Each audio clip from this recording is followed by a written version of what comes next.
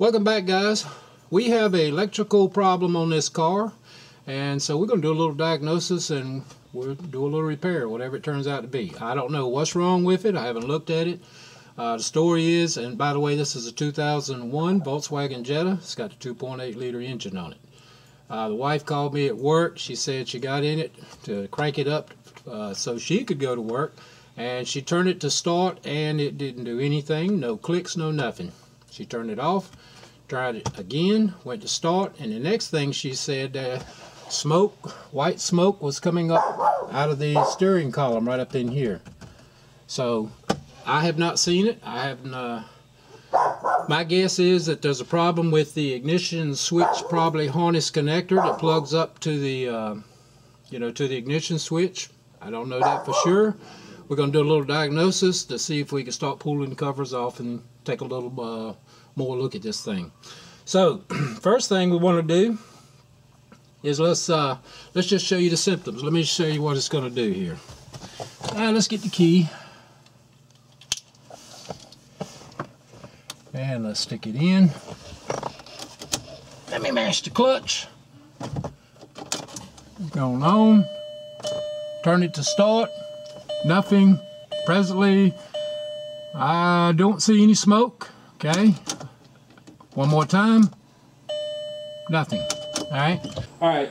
Now some of you may be thinking, well, maybe there's a dead battery. It's really low. I don't think so. But just, we don't want to make any guesses here when we're doing some diagnosis, so we'll do that. Alright, so we're going to check the battery voltage here. So let me just come right over here and we'll take a look at it and see what the open circuit voltage is. And we've got,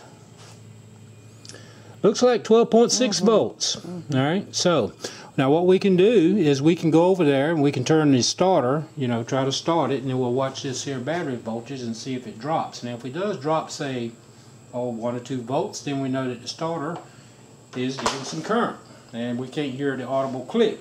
Well, my guess is we're not going to see very much drop here. Maybe 100 millivolts, 200 millivolts, or maybe a little more depending on all these other accessories that's going to be turning on. There's going to be the fuel pump's going to start for a little bit, and then you're going to have solenoids clicking and going on, relays and all this other stuff. So let's see if we got any kind of significant voltage drop coming off of this battery here. So we'll do that. So I'm going to get the wife in there and I'm going to have her to do a crank, put it in start position, see if she can crank it. Of course we know it won't, and then we'll just watch the voltage drop here on the battery.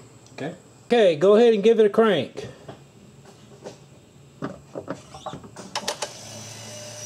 Alright, so it dropped down to what, 12.2 maybe, 12.3. Okay, let's give it a half a volt. Alright, so we know the starter is not pulling any current, so that's telling us that we have a control problem where the control circuit is not working to get the 12 volts down to the starter. So let's go and look at the diagrams now. Alright, here's our starting system. Here's a wiring diagram for it. And it doesn't look that much to it. It's fairly simple looking here. Alright, let's go over a little bit for the newcomers out there. We have a battery. Battery has a positive, has a negative terminal. Alright, you see the negative terminal is grounded. Now what we're going to do is we're coming out with a positive 12 volts. It's going to go through this fuse. It's 110 amp. Let me show you where that's at. Although we know that's not our problem, let me just show you just for reference. Now here's a 110 amp fuse. It's this one right here. Okay, and you can look at it. It's just a fusible link. Okay, you can see that it's good. There's nothing wrong with that. And if that did blow, you would have more. There will be more problems than just having a problem with the starting system, because it's actually feeding other things here. As you can see, it's coming through, and it's going to be feeding, fuel pump relay. You can hear all of that stuff that's not going to be working either. But anyway, visual look, we see it's fine, so we're going to move on to the next thing. Alright, so after continuing on, after we go through the fuse, we're going to continue up. This is a red wire. It's going up, going up, going up, and you can see that it's going into a little dash box here. Well, this dash box here is telling us, it says 13 position auxiliary relay panel located under the left side of the dash. Well, I can tell you from the past, this thing is very, very tough to get to as far as this here relay center here. But we'll talk about that a little bit later. All right, so we're going to go through, coming on down, and as we come down, we're going to go to the ignition switch. Now, the dashed line means, of course, that we're not seeing everything that's inside that ignition switch. This is only pertinent to what we're looking at right now, which is the starting system. Now, when I turn the switch to the start position, this here arrow is going to move and going to go over to this position here. This dot up here is a common. Think of that as your pivot point. This here arrow is just swinging back and forth, right? Every time you go to start, this will swing over. Now, when it swings over, when you go to start, it'll come over. Now we're going to go out. 12 volts comes down, go to splice. Now we can see the 12 volts is feeding the fuel pump relay, which we're not concerned with. We're going to come on down to here. We can see that it's feeding this here component here, right? By the way, you see how this line right here, this box right there is solid? That means we're looking at everything that's inside this here component. Okay? Now, over here, you can see that the 12 volts continues on, goes over, and it goes to the clutch pedal position switch, which is located above the clutch pedal. Now that looks to me like that might be a little more accessible than trying to get directly over here to the switch. Of course, it's all covered up and everything. So we could probably get to this right here. So here's my thought. If we can get to right here, we can put a voltmeter there, then we can go to the start position, then we can see if our 12 volts is there. Now, if we don't have 12 volts there, then we know that more than likely that our problem is inside this ignition switch. Alright, and if we get 12 volts there, then we could say, well, it could be the switch here. So all we have to do is come on this side, press the clutch pedal, and see if we have the 12 volts. And if we have it there, then that means more than likely we're going to have it here. And then our problem is going to be in this joker, and look where he's located at. 13-fold auxiliary relay panel, same as where this little junction up here is, where this here B plus, the 12 volts is getting tied together. It's a bear. First thing I'm thinking about, let's get to this here clutch pedal switch. Let's see if we got 12 volts here when we put this here switch into the start position. And just to carry it on a little bit further, this here box right here, you notice that inside? Well, it doesn't show you, it doesn't tell you anything what it is, but what it is electronics. There's electronics in there that's going to put a low signal out. DC negative volts going to come out here to this here relay coil. Now here's the contact for the relay coil. Now how do you know this is a negative? Well, look down here. If we follow this all the way down on this side of the coil, and we come on down, well, we can see, well, is that positive or negative? I don't know, but kind of look on, keep on looking. Now you can see that there's a DC negative, right? And you follow it up, DC negative is on this side of the solenoid coils. One's a pull-in coil, one is the hold-in coil. We're not going to go into all the detail about that. We'll save that for another video if you like. But anyway, you can see this is the DC negative. That means this is the positive. I slide up. That means this is the positive side of this coil. I go to this side. That means this side has to be negative. So basically, what'll happen is that when this here clutch pedal is pushed, this here is going to close. Remember, there's the pivot, there's the arrow. It's going to go back like this. So then the 12 volts is going to come down. As soon as this here gets 12 volts on this electronics, electronics is going to put a low here. That's going to energize this here relay coil. Then the magnetic field is going to take this contact, close it. Then it's going to allow the 12 volts to come right on down to the starter motor, and then good things are going to happen. Then we'll hear an engine crank. So what we want to do is, let's go up to this clutch pedal like I mentioned. Let's check our 12 volts, see if it's there. Alright guys, well, on the driver's side, I'm up under the dash, and we're looking at that relay center that we talked about a little bit earlier.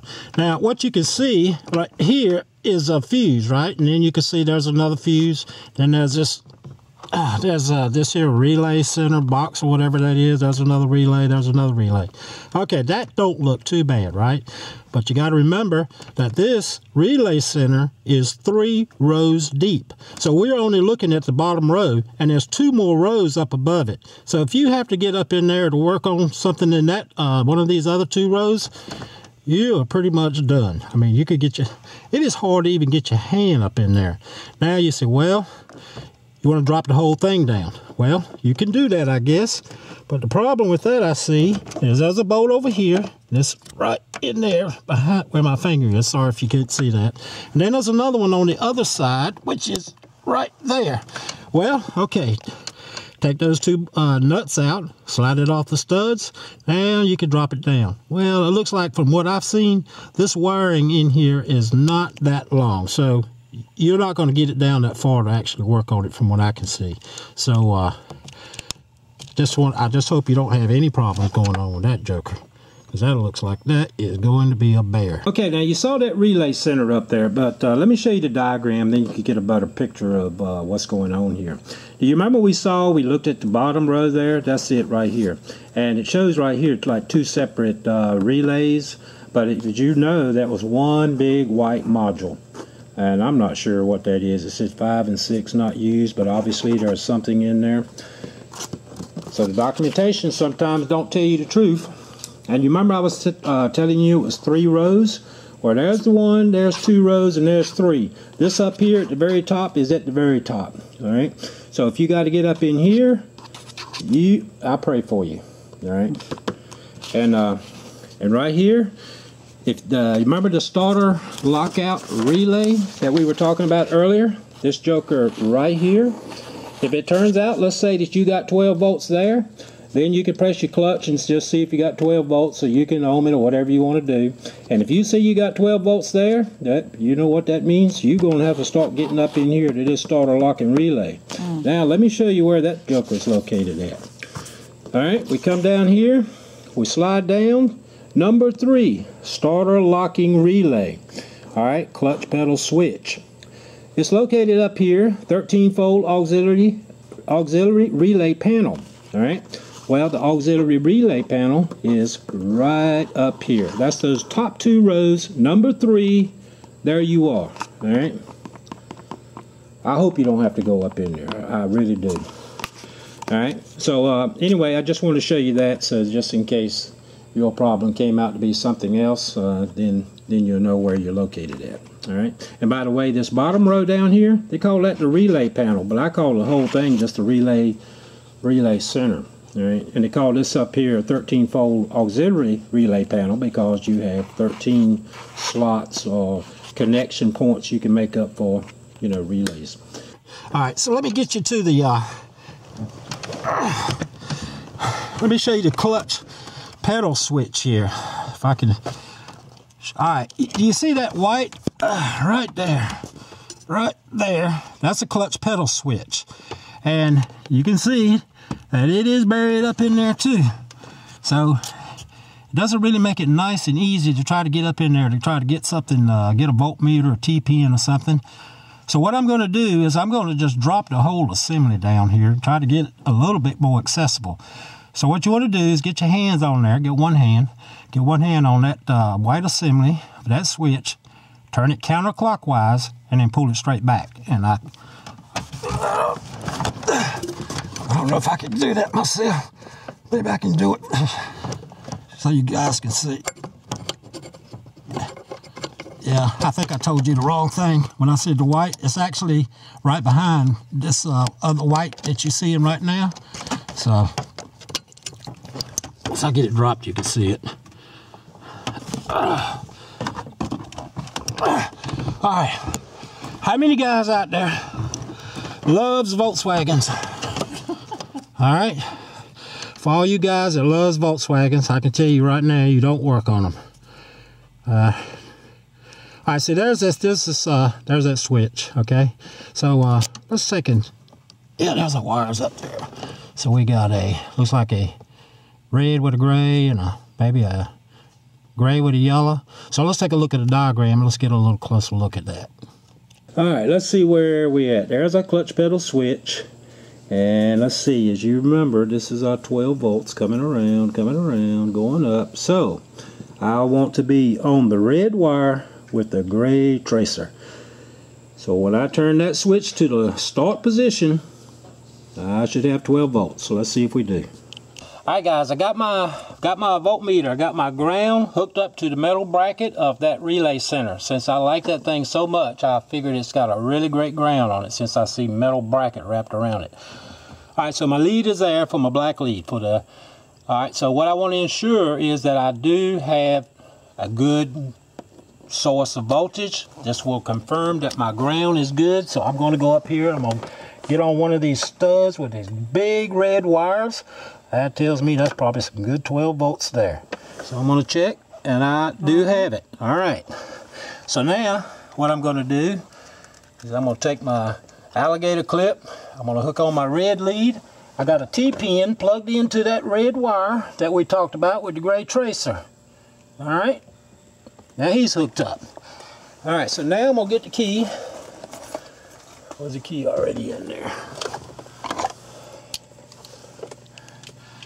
Alright, I'm going to get the key, turn it to the start position, and we should have 12 volts down there if everything is good from the ignition switch. Oh my, you know what this means? Means that we got to go and now look at the ignition switch and maybe the connector that's plugged to it and see what's going on. Alright guys, so I'm going to wrap this video up, and this was just going to be one for the diagnosis, just to say where we needed to go. Hope you enjoyed the video, and we'll see you in the next one when we start taking off these covers and looking around and poking and seeing what we can find in there around the ignition switch. You guys take care.